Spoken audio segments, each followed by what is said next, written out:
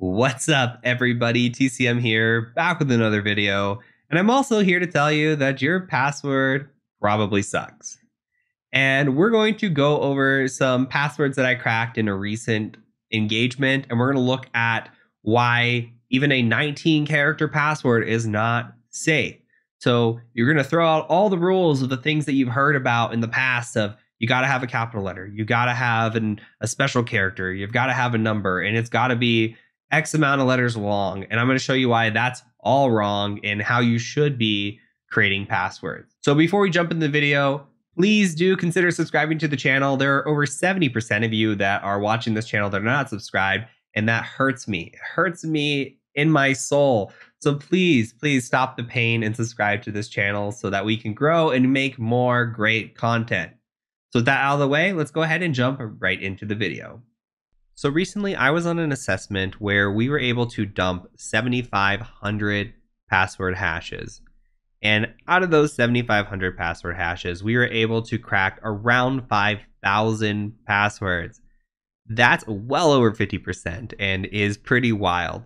And I wanted to share with you some of the lessons learned from that, because I think a lot of people watching this content, even though you're security minded, you might think that a password is strong if it is 14 characters or 15 characters or, hey, 19 characters as you see here.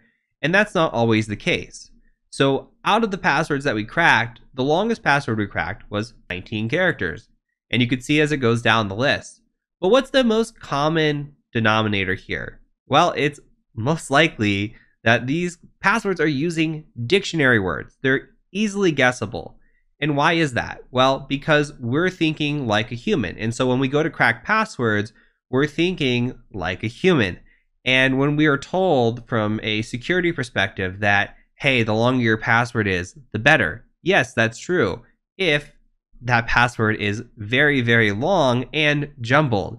Because when we say those kinds of statements, we're saying that from a brute force perspective, meaning that we're going to try every single letter, number, special character possible per character in that password. So as the password gets longer, then it becomes harder to brute force. But when we talk about guessing and using known password qualities like a capital letter in the front, as you see most of these are, and either a number or special character at the end, like almost all of these are, well, then we start thinking like a human, and it becomes a lot easier to crack a 19-character password. Now, the other side of that would be brute forcing. We did apply brute forcing to these passwords, and we did that to try to attack some of the passwords that were a little bit harder to guess. And as you can see, we took here all 8 character possibilities. We brute forced every single possibility for 8 characters, and we were able to crack quite a few passwords. And these are all pretty jumbled with the exception of final here and maybe this Bob password and a couple others in here. But for the most part, these aren't easily guessed passwords. This actually took us about 2 days, and my cracking rig has a 3090 graphics card, which is very strong when it comes to cracking passwords. Now, there are even stronger cracking rigs out there. There are supercomputers that are capable nowadays, I believe, of cracking up to 14-character passwords via brute force.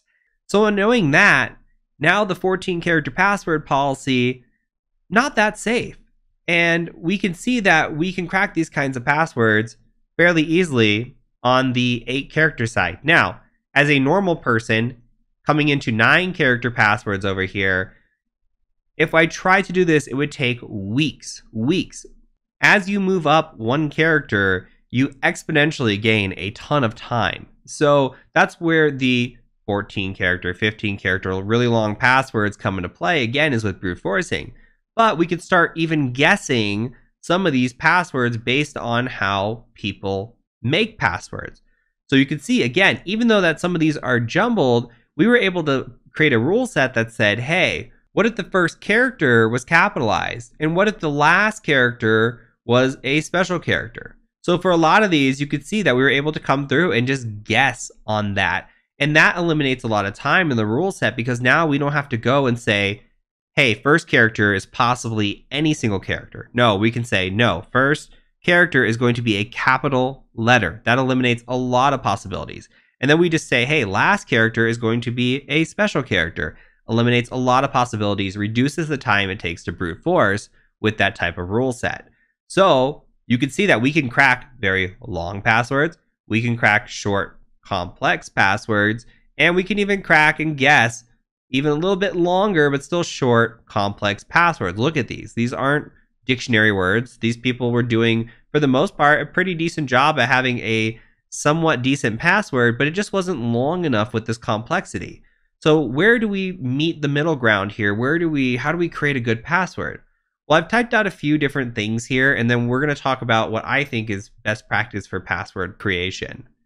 And here you can see this first password. I believe this is 14 something characters. I just slammed my fingers on the keyboard. I'm not entirely sure, but this would be a good password. I'm most likely not cracking this password if I came across this on an assessment because it's not human readable, it's not human predictable, and it's fairly complex. But the issue with this password, it is very difficult to remember. I'm not going to commit this to memory unless I really, really tried, and I don't have that much room in my brain to commit this kind of password to memory. So you could do something more like this, which is a very long password that adds complexity as well, but it's still memorable. Like I like long walks on the beach at around 5 p.m. This is not going to be cracked either. Fairly confident on that. So you add in some capital letters, you add in some extra characters, whatever it is, pretty great. Now, the common passwords that we see are dictionary words like pepperoni pizza 2021 exclamation. I'm definitely cracking that if it comes up on an assessment, hands down. But if you start mistyping them, like pepperoni pizza 2021, you can remember that. That would be a password that probably wouldn't get cracked just because of the misspellings. We're looking for dictionary words as an attacker, so that would be okay. This one also down below where you start adding what's called leet speak into it with the numbers instead of letters, that likely isn't going to get cracked either. But with this in mind, this really takes me to this comic that gets passed around the security space all the time. And we call this the correct horse battery staple. And what it's showing is, hey, you can come in here and create a complex password with capital letters and substitutions and numbers, but it's still pretty easy to guess. Depending on the length of this, as you saw with the 8 and 9 character passwords, we're still able to guess a lot of those. And it's hard to remember. Why do we want to do that to ourselves? Well, if we just take 4 random words, smash them together, it becomes incredibly hard to guess and pretty easy to remember. One of my good friends who owns a cybersecurity company, his password is 40 characters long, and all it is just a long sentence. It's something that he can remember and is important to him. So it doesn't have to be this crazy complex password, though that does work. It can be something that is just a very long sentence that is easy for you to remember as well. But if you're going to use dictionary words, make sure that you're using a long enough sentence or a long enough password that it can't get cracked or guessed. Now, a great tool for managing passwords, and this is not sponsored by the way, would be a password manager. And I'm showing Bitwarden because Bitwarden's open source, but there are tons of password managers out there. And what a password manager does is it allows you to create a vault. And in that vault, all you have to do is use a long, complex password, hopefully, to log into the vault, and then your account passwords are all stored within your vault. And they are long, randomly generated passwords that can be done within the app itself. It's fantastic. So all you have to do is log in, and then you can grab your password. Now, I tell people, gun to my head, I could not tell you my bank account password, my credit card password, because I don't know them. They're randomly generated. They're stored in a password manager. All I have to do is remember the password manager's password. All right, that's it for this video. Hopefully it was informative for you. Hopefully now you understand that just because you have a long password doesn't mean that it's a great password. And just because you have a complex password doesn't mean that it can't be brute force. So hopefully now you are thinking about passwords a little bit differently. And if you were already doing this, good job, pat on the back. You are a security rock star. But for those of you that are watching that didn't know that, go change your password, go consider using a password manager, and improve your overall security in life.